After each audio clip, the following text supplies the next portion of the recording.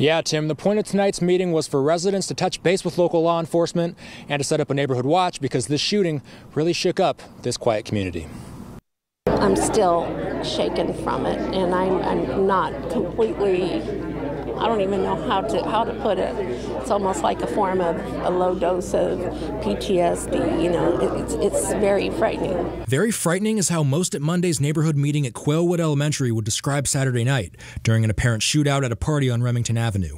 Many residents still assessing the bullet holes to their homes, making their way to a meeting with top law enforcement and community leaders. Felt like I was in a war zone. It sounded like I was in a war zone, and it just continued. And I think that's why I still feel a little traumatized by it. Bakersfield Police Chief Lyle Martin provided residents with new information at the meeting, confirming 2 suspects were arrested Monday in connection with the shooting, and several more warrants have been issued. From the information that we have, we believe this is gang involved. Martin saying 2 guns were found at the scene, one inside a house and one inside a stopped car outside the residence. When you have multiple people who have zero regard for human life, that they're willing to fire indiscriminately into a neighborhood, in the blind, in the dark, you know, that is disturbing, and you know, we won't stand for that. As police continue to investigate, BPD encouraging the community of Quailwood to look into starting a community watch program, some residents offering to step up and take the lead. I think us being able to come together to say that we are fearful, to say that this was super scary, and to say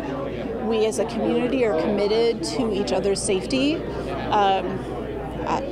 I mean, you really can't put a price tag on that process. There's children, there's elderly people. I care about everybody there, so yes, I definitely want to be part of a neighborhood watch.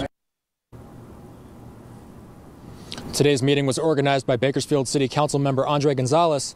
The Bakersfield Police Department says that they've increased patrols in the Quailwood area all day today. In Quailwood, Austin Westfall, 23 ABC, connecting you. Austin, thanks for that.